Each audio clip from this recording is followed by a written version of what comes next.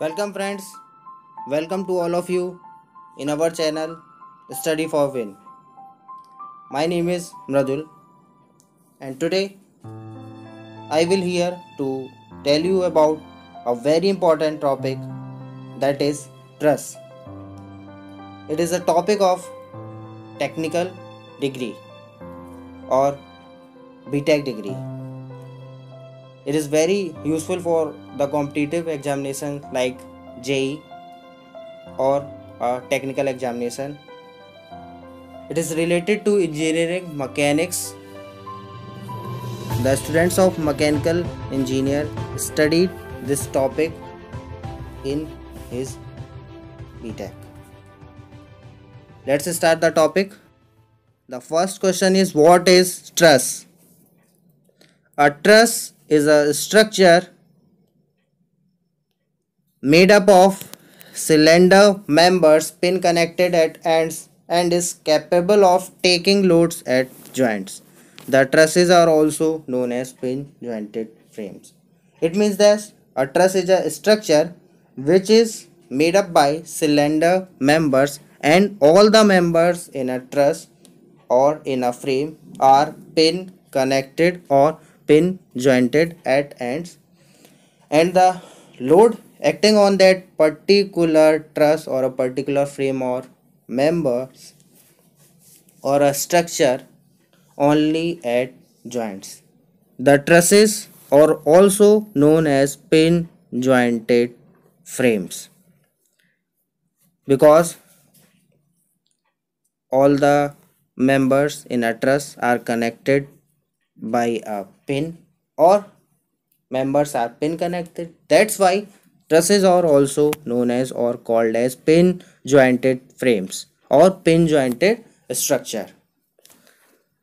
The next question is, what are the examples of truss? Examples of truss. The first one is roof truss. Roof truss is used to support sloping roofs. Next is bridge trusses. Bridge trusses are used to support deck. Next is transmission towers. It is a very common example of a truss. Transmission towers. All of you are seeing transmission towers in your daily life. The next one is wooden trusses. These are used to support light weighted roofs. These trusses are light in weight, so these trusses are used to support the light weighted roofs or light weighted structure or frame. Next question is, what is perfect, deficient and redundant trusses? It is a very important question for the exam point of view. Perfect truss, deficient truss and redundant truss. The basic concept of trusses are based on these three. The first one is perfect truss. Perfect truss is a pin jointed truss which has got just sufficient number of members to resist the loads without undergoing appreciable deformation in shape. It means that it is a pin jointed truss which has got the number of members, and the number of members in a perfect truss in such a way that it is used to, or it is it helps in to resist the loads without undergoing appreciable deformation. It means that when the load is applied at joints in a perfect truss, there is no deformation in that particular frame or particular structure, that is perfect truss. Triangular truss is the best or perfect example of a perfect truss. In figure 1, all of you are seeing a triangle. There are total number of members are 1, 2 and 3 which are in circle, and the number of joints is 1, 2 and 3. Perfect trust satisfy the condition given below as m is equal to 2j minus 3. It is the basic equation to solve a truss. It is used to solve the problems of trusses.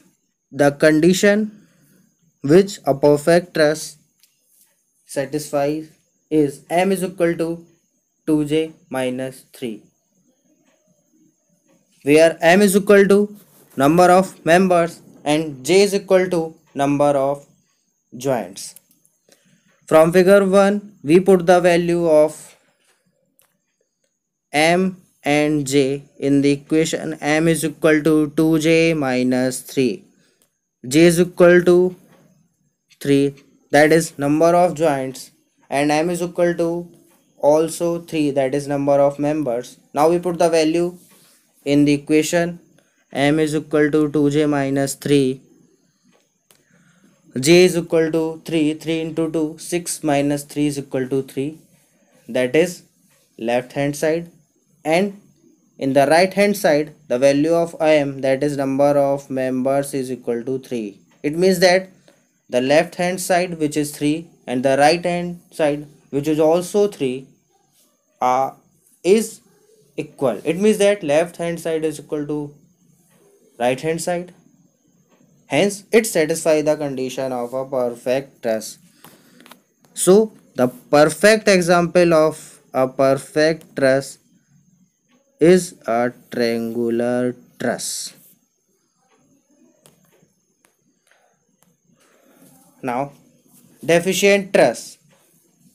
If the number of members in it are less than that required for a perfect truss, means in a deficient truss, the number of members are less than that is required for a perfect truss. In perfect truss, the equation is m is equal to 2j minus 3. And in a deficient truss, the equation becomes m is less than 2j minus 3. It means that the number of members are less than that required for a perfect truss. M is equal to number of members and j is equal to number of joints. In figure 2, all of you are seeing that the value of m, number of members, is equal to 4, and the value of joints, j, is also 4. We put the value in the equation. M is less than 2j minus 3, and we found that 4 is less than 5. It means that it satisfies the condition of deficient truss. Now, redundant truss. It is just opposite to the deficient truss. In deficient truss, the equation is m is less than 2j minus 3. This is the equation. And in the redundant truss, the equation becomes m is greater than 2j minus 3. It means that the number of members in a redundant truss are more than required for a perfect truss. It is just opposite to the deficient truss. In deficient truss, number of members are required less than that of perfect truss. On the other hand, in a redundant truss, the number of members are more than required for a perfect truss, and the equation becomes m is greater than 2j minus 3. The figure which all of you are seeing in a right corner satisfy the condition of a redundant truss. Hence, in the summary, the equation of perfect truss is m is equal to 2j minus 3. The equation of deficient truss is m is less than 2j minus 3. And the equation in redundant truss is m is greater than 2j minus 3. In the next video, I will tell you about the methods, how to solve the numeric problems of trusses, and what is the different types of method to solve a problem of a truss. I hope all of you like this video. If you like this video, please share it. Thank you.